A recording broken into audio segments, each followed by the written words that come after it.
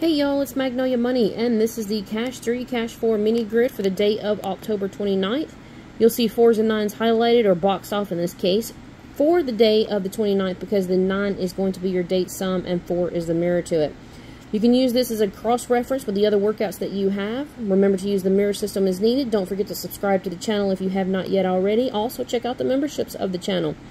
Alright, now on this one here, typically speaking, when you see a lot of heavy numbers like the ones that are boxed off, it usually indicates that that's going to be a dominant factor for the day, whether it comes in as doubles or mirror pairs.